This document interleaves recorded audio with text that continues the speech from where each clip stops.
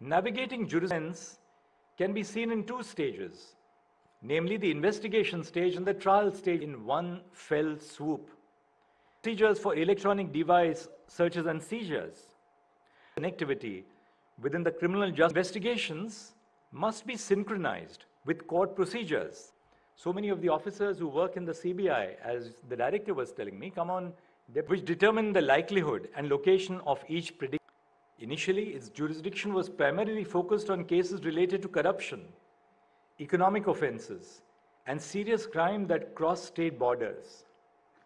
For instance, in Andhra Industrial Works versus the Chief Controller of Works, which resulted in a decision of the Supreme Court in 1974, CBI dealt with serious complaints of the commission of criminal offenses arising out of the misutilization of materials previously imported under import licenses.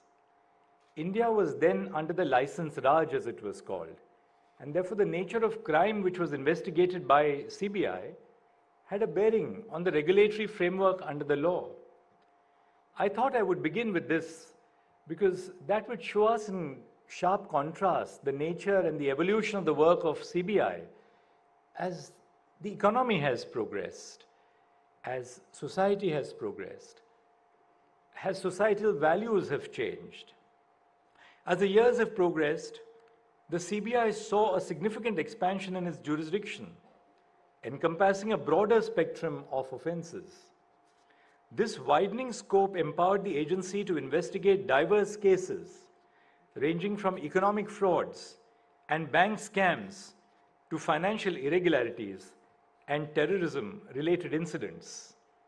The legal profession should be happy about it because CBI has provided some new sources of income earning to the members of the bar as well. One noteworthy instance of the CBI's expanded purview occurred in the 1980s, when it delved into the investigation of the Bhopal gas tragedy. This catastrophic human tragedy, marked by the leakage of the deadly methyl isocyanate gas from the Union Carbide pesticide plant, resulted in thousands of casualties and widespread environmental devastation. A pivotal moment came in 1997 with a judgment of the Supreme Court in Vineet Narayan versus Union of India, popularly known as the Jain Hawala case. This judgment reshaped CBI's institutional framework and laid the groundwork for its transformation into a premier investigative agency. Central to this overhaul was the introduction of a guaranteed tenure for the CBI director, a crucial step towards insulating the agency from external influence and ensuring its autonomy in carrying out its mandate. The ruling also established a distinct directorate of prosecution within the CBI, with the goal of improving the efficiency of the agency's prosecutorial duties. This structural reform underscored a commitment to strengthening the CBI's capacity to handle complex legal proceedings and uphold the rule of law. Crucially, the verdict also emphasized the need for the Central Vigilance Commission in ensuring efficient functioning of the CBI. While the government retains accountability for the CBI's operations, the CVC was entrusted with the responsibility of superintendents, introducing a layer of oversight aimed at promoting transparency and accountability. D.P. Kohli emphasized the importance of detection work to uncover the commission of offenses. Crime detection is classified into three phases. First, the discovery that a crime has been committed. Second, the process of investigation, including the identification of a suspect or suspects. And thirdly, the collection of evidence to indict the suspect before the court. In an era of digital transformation, we find ourselves at a critical juncture. The interplay between law and technology holds immense potential to shape the course of crime detection at all the three phases, and going beyond it in addressing wider perspectives in criminal justice reform. The landscape of crime is evolving at an unprecedented pace as our world becomes increasingly interconnected through the expansion of digital technologies. From cybercrime and digital fraud to the exploitation of emerging technologies for illicit purposes. Law enforcement agencies like the CBI are faced with new and complex challenges that demand innovative solutions. The investigating agencies have to keep up with the radical change in crime in a digitally connected world to solve complex crime patterns.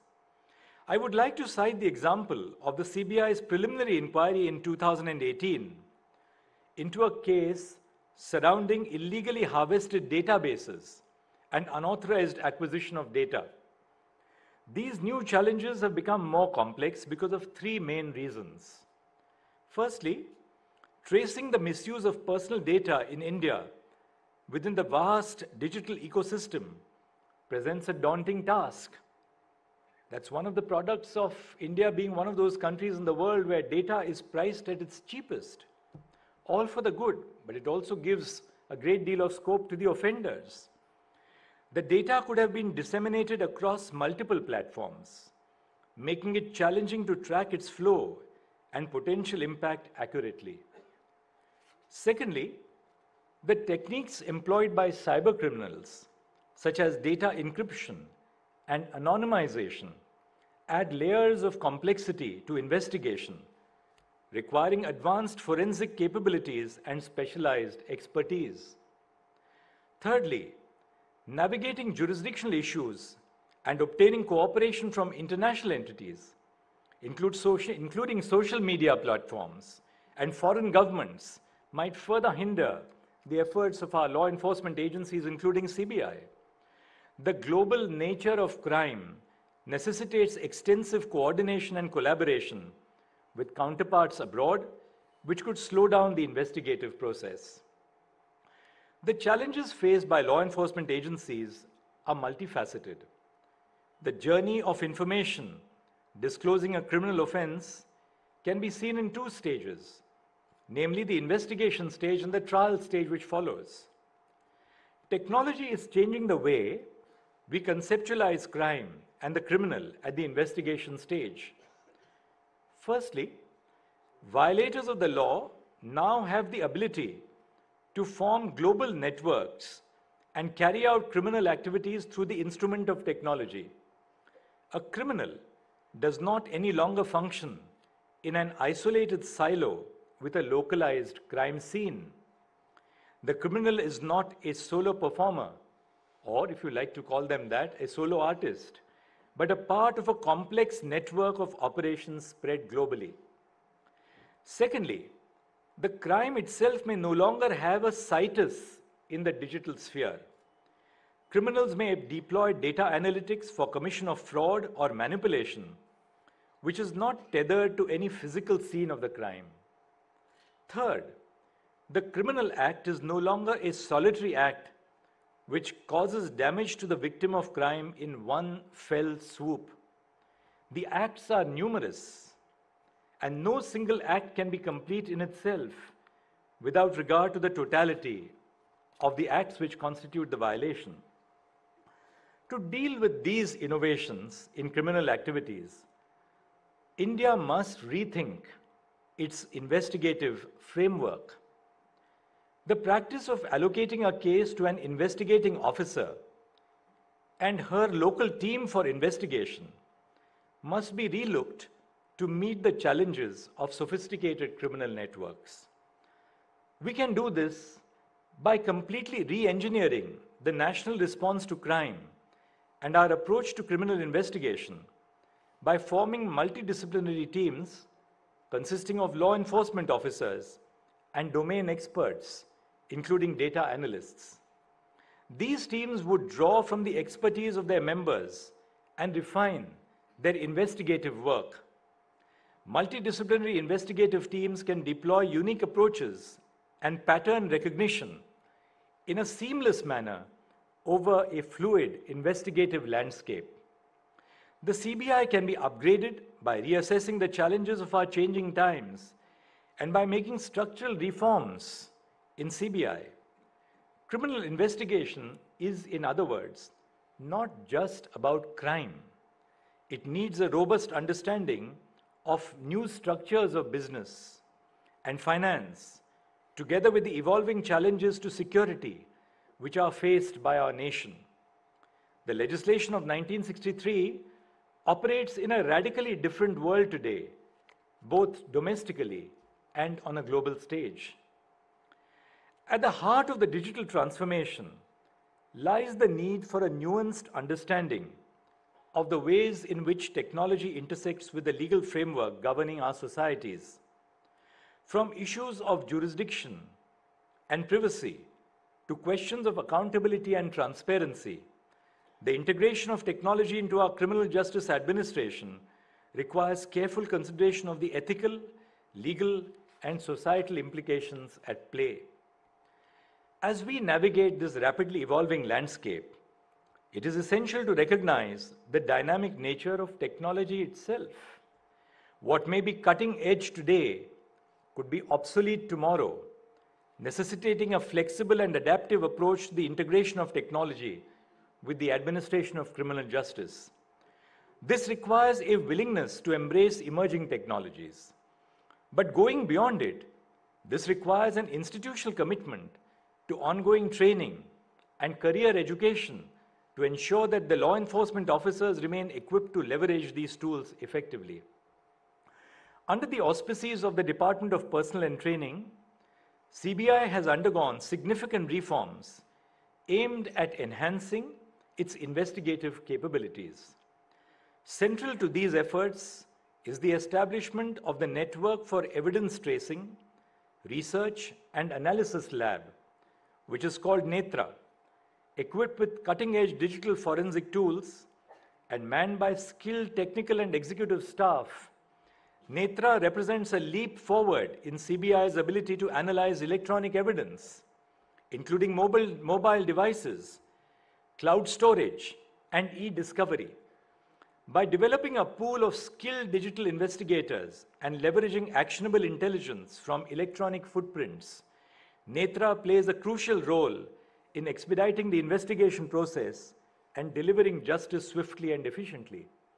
And as head of the Indian judiciary, I would like to compliment these unique initiatives which are being adopted by the union government and by its dedicated team of domain experts. In the realm of criminal justice, the delicate balance between search and seizure powers and individual privacy rights stands at the cornerstone of a fair and just society. At the heart of this balance lies the need to uphold due process while ensuring the effective functioning of law enforcement agencies. Section 94 of the newly enacted Bharatiya Nagarik Suraksha Samhita 2023 and Section 185 of the Bharatiya Saksha Adhiniyam 2023 grant courts and law enforcement the authority to summon documents and materials, including digital evidence, deemed necessary for investigation. Instances of raids conducted and incidents of unwarranted confiscation of personal devices highlight the pressing need to strike a balance between investigative imperatives and individual privacy rights. A petition was filed in the Supreme Court highlighting the absence of well-defined legal frameworks governing the procedures for electronic device searches and seizures. The Supreme Court directed union agencies to adhere to the 2020 CBI Crime Manual on digital evidence until formal guidelines are established. And this was in the Foundation of Media Professionals versus Union of India in an interim order of 14th of December 2023 by Justice Sanjay Kishan Kaul and Justice Sudhanshu Dhulia. Brother Sudhanshu is part of the audience this evening. The CBI manual, which is framed on the basis of the provisions of the CRPC, provides essential guidelines for CBI's investigative functions, including raids, seizures, and arrests. It emphasizes the importance of scrupulous adherence to established procedures and introduces accountability for deviations. The CBI manual mandates the provision of hash values for confiscated digital devices like mobile phones and laptops during investigation. Hash values, akin to electronic fingerprints, are generated under the Information Technology Act to safeguard the integrity of seized electronic devices. Additionally, the manual mandates the creation of an image of seized electronic documents at the time of seizure, further safeguarding against tampering or manipulation. The new criminal laws recently enacted by Parliament encompass substantive crime, procedure, and evidence. These laws aim at digitizing various aspects of criminal procedure. This is a significant step towards modernizing the justice system. From the initial registration of a first information report to the final delivery of judgment, every stage of a criminal investigation is slated to be recorded digitally under the purview of the proposed legislation. This comprehensive approach ensures a seamless flow of information and is intended to facilitate better coordination and collaboration among stakeholders involved in the investigative and adjudicatory processes. Summons can now be issued electronically.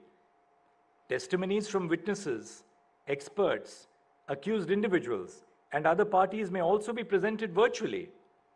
This innovation eliminates the need for physical documentation and enables swift communication between law enforcement agencies, courts, and individuals involved in legal proceedings.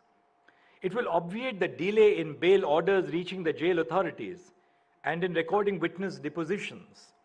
Similarly, the authorization for presenting testimonies virtually opens up new avenues for participation in legal proceedings, allowing contributions to the process from remote locations. So the new law then creates new facilities and possibilities for the use of technology for recording evidence through video conferencing, as and when possible. Section 296 of the CRPC, which is similar to Section 332 of the Bharatiya Nagarik Suraksha Samhita, provides for the recording of evidence of formal character on affidavit. Section 330 of the Samhita provides that no formal proof of certain documents is required if the genuineness of the documents is not disputed, and that such documents may be read in evidence. So the new criminal laws which have been enacted by Parliament now provide both a challenge and an opportunity. And I think it is important that all arms of the criminal justice administration, the law enforcement agencies, the courts, and all other stakeholders, including the forensic science labs, must collaborate together by holding training programs so that we understand and appreciate the problems which we face and the challenges which we have to confront. Undoubtedly, the imperative to digitize criminal processes received serious attention by events such as the COVID-19 pandemic. The global health crisis served as a stark reminder of the necessity to ensure seamless connectivity within the criminal justice administration, prompting the widespread adoption of virtual courts and e-registries. However, as we embark on a digital transformation, two significant concerns come to light. Firstly, while complete digitization promises increased efficiency and accessibility, it also runs the risk of excluding individuals without internet access or technological proficiency, which remains a significant portion of India's population. Thus, there is a pressing need to ensure that the benefits of digitization are equitably distributed and that mechanisms are in place to address the digital divide. Secondly, particular attention must be paid to the digitalization of foundational processes, such as the filing of FIRs, to streamline and trace back the sequence of events and enhance transparency from the outset. Criminal investigations must be synchronized with court procedures for effective and time-bound prosecutions. To prosecute or defend in a CBI case is no easy task. Because of the nature of the investigation undertaken by the CBI, the record and documentary evidence is bulky and complicated. Many scientific and field-specific expert witnesses require scrutiny. The number of oral witnesses cited by the prosecution often run into triple digits. The nature of crime may also require close scrutiny of the functioning of a government department or a specialized field. This leaves the courts with a Herculean task of decomplexification of the case and ensuring that the parameters of the law are followed to dispense justice. In a lighter vein, a common problem which is expressed by judges who are in charge of CBI cases in courts is that when they are selected to head CBI courts, the best amongst the lot are assigned to CBI courts because the cases are so sensitive. But because of the slow nature of the disposal, most of the judges or many of the judges who are assigned CBI courts fall down in comparison with the rate of disposal of their peers in other parts of the judiciary. As a result of which begins then the process of submitting representation when their own career advancements are in issue.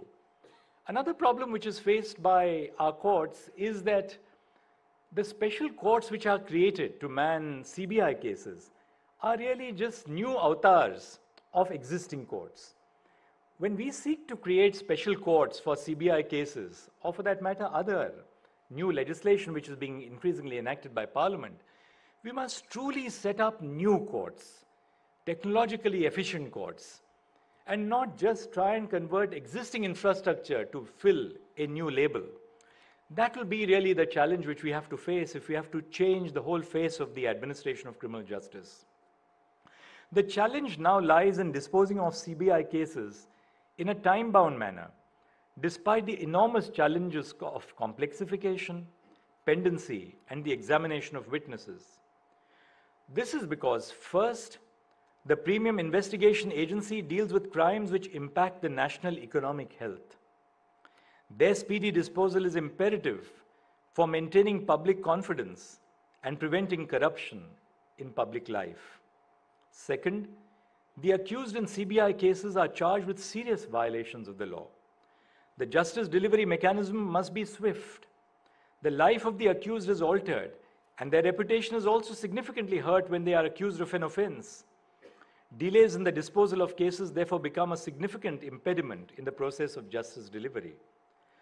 Delay in prosecutions is one of the common and grave concerns of the justice delivery mechanism. Anyone acquainted with court procedures would acknowledge that the examination of witnesses in a criminal trial is a time-consuming process. Delays in examination lead to derailment of the trial. Expert witnesses may need to unwrap the working of a scientific process or the inner workings of the process in which corruption is alleged, which is also time-consuming. The need of the hour is to recognize the complexity of CBI prosecutions and to leverage technology to avoid delays. Our challenges today and tomorrow require an institutional commitment, a commitment which requires dedicated finance to upgrade infrastructure, synergies between different wings of the criminal justice administration, and calibrated strategies to train all the personnel to understand the rapid changes in the environment. A multi-pronged approach must be adopted to integrate technology with court procedures to obviate the delays caused in CBI prosecutions. This would ensure that the severity of the accusation, coupled with excessive delays in CBI courts, does not translate to a presumption of guilt. In preparation of this lecture, I thought that the best inputs which I could get would be from some of our district judges who have presided over CBI courts. And I thought I'd just have an informal conversation with them.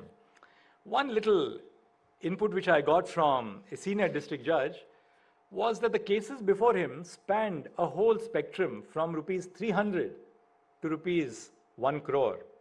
And he says, I asked the special prosecutor that is rupees 300 really worth the CBI contesting the litigation?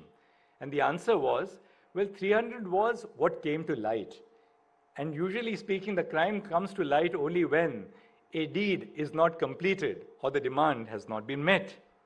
But I think it's important for us, both in the context of not just streamlining the courts, but also promoting the efficiency of the CBI as an investigative agency, to pick our battles. I think we have perhaps been spreading our investigative agencies too thin over the years, despite the rapid change in the environment. Our premier investigative agencies must concentrate their attention and efforts on that class of crime which truly threatens the security of the nation, public order, or the economic health of the nation.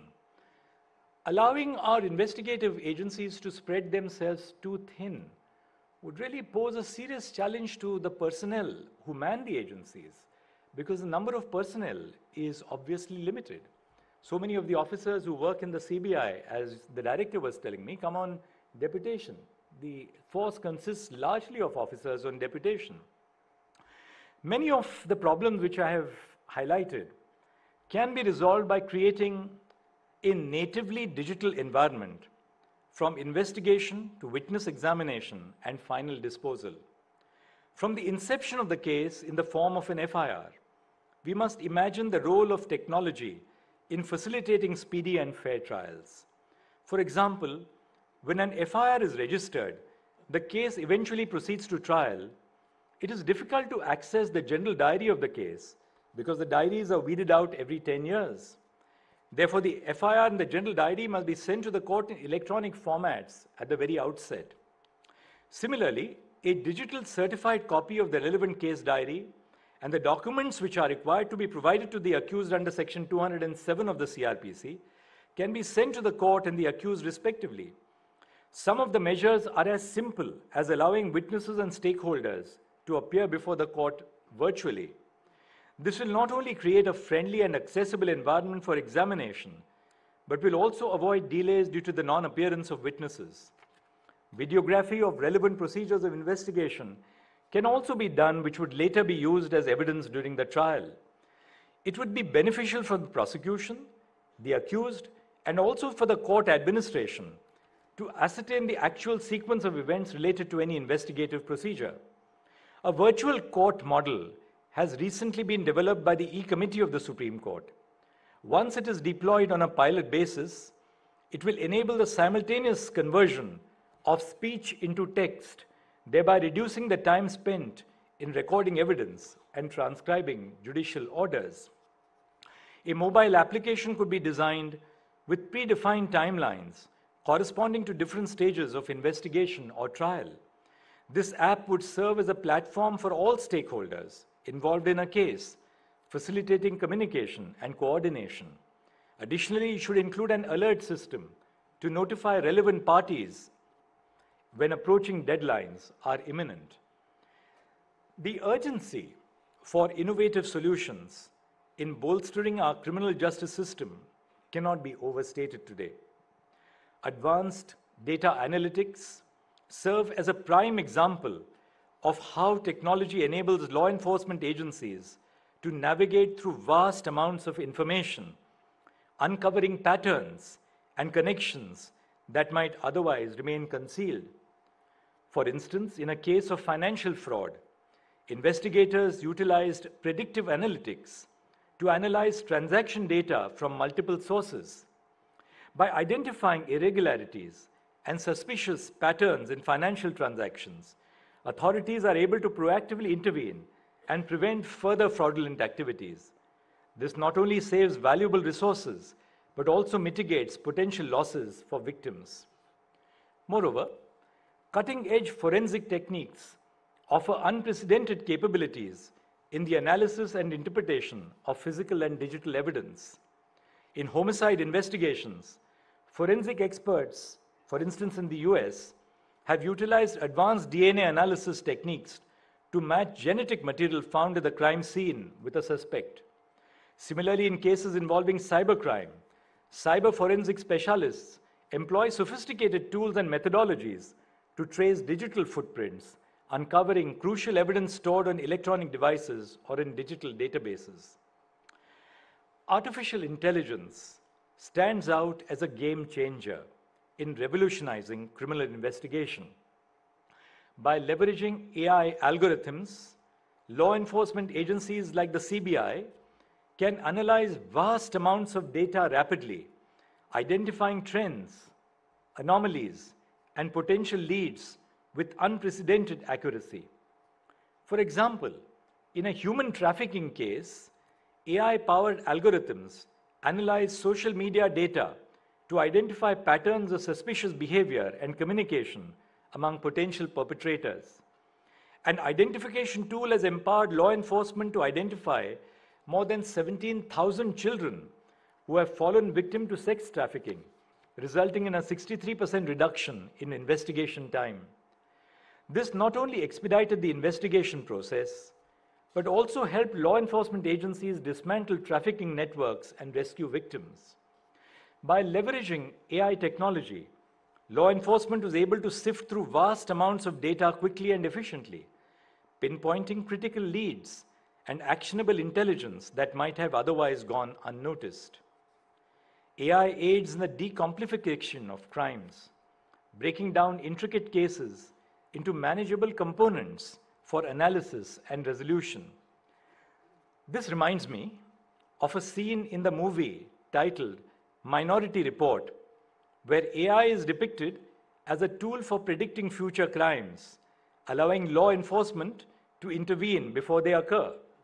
In this futuristic society, the pre-crime unit utilizes a trio of psychics known as precogs to foresee crimes before they even happen.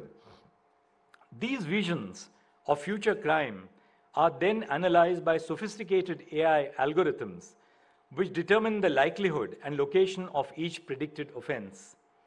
However, we must acknowledge that artificial intelligence is not free of prejudice and bias.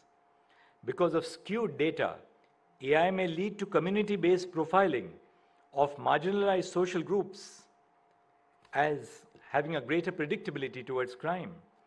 This may not only abuse the privacy rights of individuals, but also lead to disproportionate targeting of social groups. AI is a gift which must only be wielded with ethical boundaries. While this portrayal may seem like pure science fiction, it reflects real-world efforts in predictive policing. Across various jurisdictions worldwide, law enforcement agencies are harnessing the power of AI and data analytics to forecast criminal activity and allocate resources. In embracing the capabilities of technology, we reaffirm our commitment to the principles of fairness, equity, and accountability. By leveraging these tools responsibly and ethically, we ensure that the benefits of technological advancement reach all members of society, regardless of their background or circumstance. However, it is imperative to prioritize ethical considerations in the utilization of these technologies as well.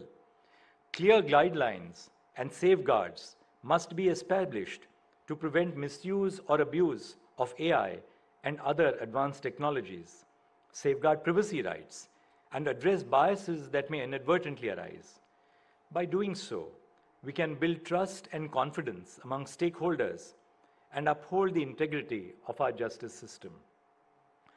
The trajectory of the CBI from its inception to its present stature is punctuated by significant milestones and transformative reforms aimed at fortifying its investigative capabilities and cementing its position as a premier investigative agency. Leveraging advanced data analytics, cutting-edge forensic methodologies, and artificial intelligence offers unprecedented opportunities to bolster crime detection, investigation, and prosecution. However, this digital transformation must be underpinned by robust safeguards to protect individual rights, promote transparency, and mitigate the potential risks of technological misuse or abuse. I'm confident that by creating a natively digital environment from conception, we can significantly reduce case pendency and ensure citizen-centric justice. I'm deeply thankful to the Director for having invited me and to all of you for this very patient hearing. Thank you, namaskar.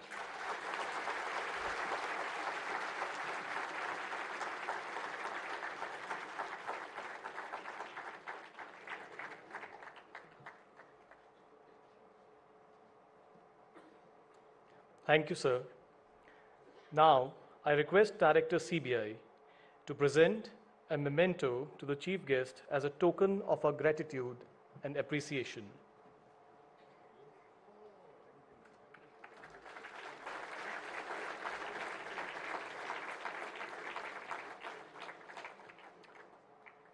Thank you, sir. The medal recipients are kindly requested to proceed for the group photograph, please. As we reach to the culmination of this momentous evening, I take this opportunity to thank Honorable Dr. Justice D.Y. Chandrachud, the Chief Justice of India, for having accepted our invitation to deliver the D.P. Kohli Memorial Lecture. Sir, we are indeed grateful for your extremely erudite, enlightening, and thought-provoking lecture on the subject of great contemporary relevance. We are grateful to the honorable judges of the Supreme Court of India for having spared their valuable time for the event today. We express our sincere gratitude to the Honorable Chief Justice of High Court of Delhi and the honorable judges of the High Court of Delhi for gracing the occasion. Our sincere thanks to the Chairman, UPSC, the Chief Vigilance Commissioner, and the Attorney General of India for gracing this occasion. We express our sincere gratitude to Secretary, Ministry of Home Affairs, Secretary, Department of Personnel and Training, Government of India, the Chief Information Commissioner, the Solicitor Generals of India, the Vigilance Commissioners, and the Deputy National Security Advisors for their august presence on this momentous day. We are grateful to the former directors of CBI for their benign presence.